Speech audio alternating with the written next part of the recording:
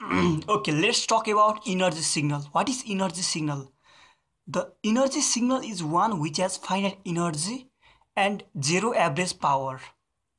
The energy is given by the equation limit t tends to infinity integration minus t to t x t को whole square.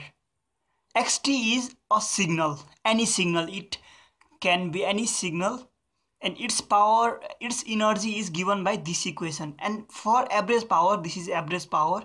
Average power is given by this equation. Only change is it is divided by 1 divided by 2t, right? This is average power. Now to be an energy signal which should have finite energy and zero average power, and for power signal,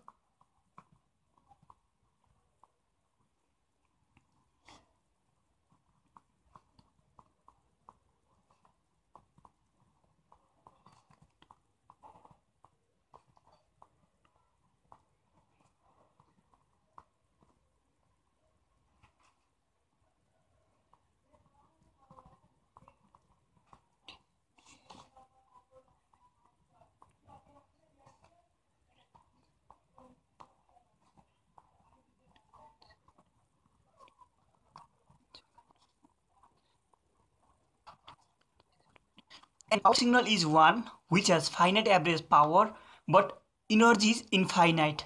It is a power signal. We need to satisfy this condition.